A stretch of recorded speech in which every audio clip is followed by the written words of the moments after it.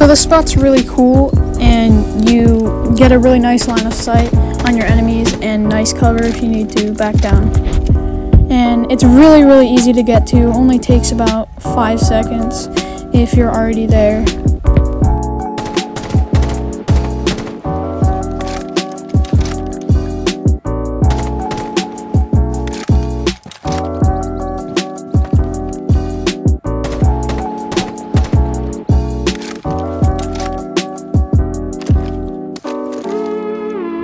So this next one's really easy to do and can be done in very little time and can get you another really nice line of sight. But this one doesn't have any cover if you were to get shot, and you just have to drop down.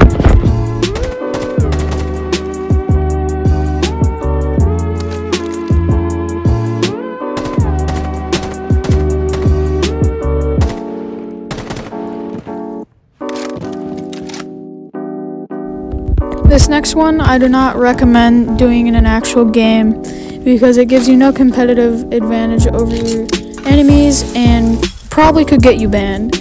But it is something that's fun to do in custom game and troll your friends with. And you can also get to the boat and get to the fence behind ruins and also get to the fence behind main entrance with the armored truck.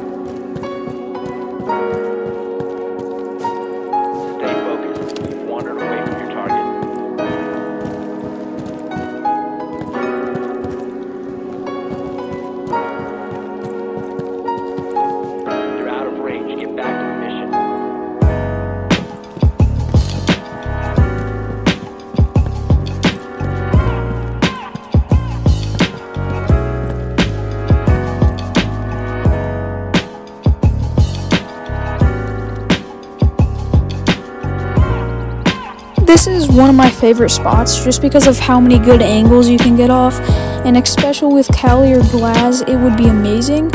And now I would credit some people, but I've found 10 different YouTubers who have claimed to have this, and I'm just gonna say I found this with Coconut Bra, and so props to him, and props to everyone else who may have found this. I just don't know who actually found it, so.